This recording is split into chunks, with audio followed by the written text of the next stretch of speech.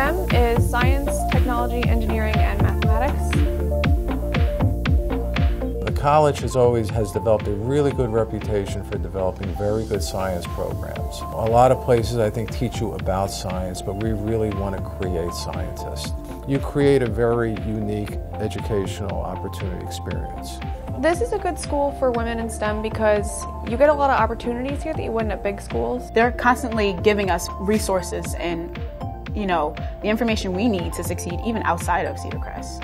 We've got lots of different ways that we can go, and we really try to help play to the students' strengths. Personally, I believe that coming to Cedar Crest was like the best decision I could have made as far as being a STEM major. We have a lot of technology, which is actually surprising for a school our size. We've got a lot of instrumentation the students can use. So yeah, you're going to use the instruments here, you're going to use the microscopes here, you're going to get your hands dirty. And I think it's a critically important part of a scientist's growth. After working in that lab for just a year, I was able to go out and get a job in an actual laboratory due to my experiences. Here you're forging your own way, you're forging your own path. Courses teach you content, but they don't really teach you how science operates, how science works.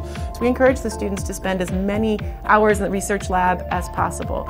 So I've been doing research for 3 years, which isn't something that a lot of people can do as an undergraduate at bigger universities in the first place, let alone for multiple years while they're in college.